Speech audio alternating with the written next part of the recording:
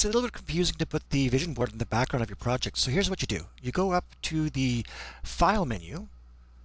Once you're there, you're going to go down to the Download option. And we're going to download a JPG file or JPEG file.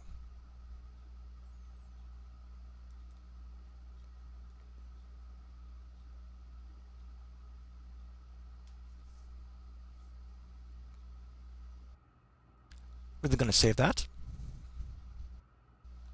Just going to make a new folder here to put that in.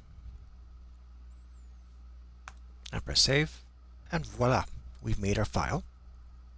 Next step will be to open up this file.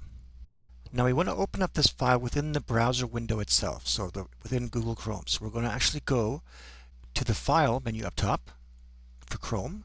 We're going to open a file. We're going to locate the file that we just saved. And open it. And we click on it and we open it again.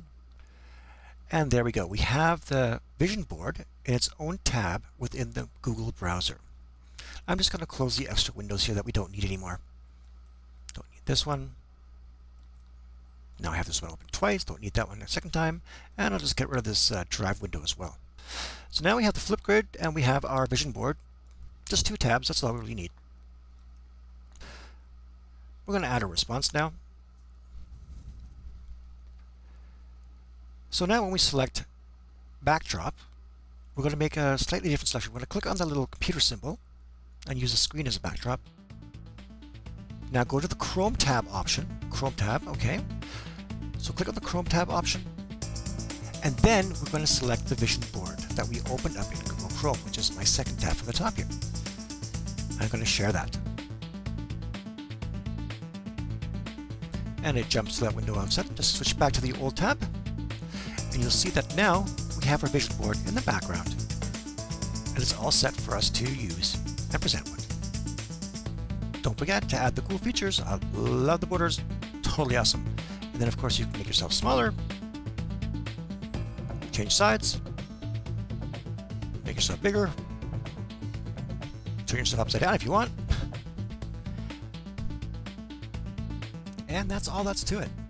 I have to tell you, I'm really looking forward to seeing what you come up with. I'm quite sure it's going to be a creative and really, really great presentation. Be good.